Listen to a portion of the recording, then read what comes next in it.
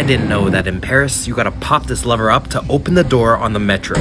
Otherwise, you'll look dumb like me just standing there confused. There were also 181 steps to get out of this station. People living here must have some strong legs. In the morning, we made our way to Montmartre, grabbed a coffee and of course a pain au chocolat, and climbed up to the Sacré-Cœur Basilica. It had a great view of the city, but it was an hour wait to get inside. It's free, and we got to witness part of the Sunday Mass. We walked through the Montmartre district, which was super nice and very hilly. Then we trained down to the Marché des Enfants Rouges, which was a packed market with lots of food. We had some 10 out of 10 truffle pasta at Obermama, picked up more pastries at Boulangerie Utopie, then walked down to Place des Vosges and toured Victor Hugo's house for free. We crossed the bridge and then we went to the Pantheon, where we saw beautiful architecture and the tombs of very influential French people. Then we finished the day at Bouillon Chartier with classic but very affordable French food, like herring and beef bourguignon for under €10.